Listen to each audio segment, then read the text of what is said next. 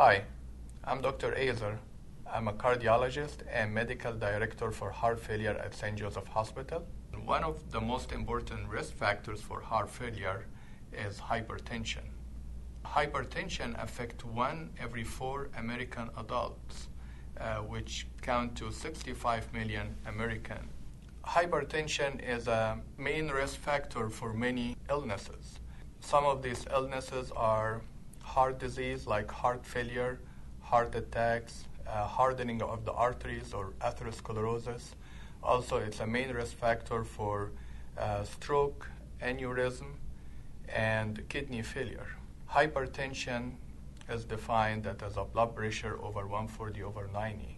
Sometimes blood pressure in between 120 and 140 is considered pre-hypertension, especially if patient does have any other illnesses, and it's very important to screen for hypertension early and get counseled by your physician for adequate treatment of hypertension before it leads to many of its adverse effects.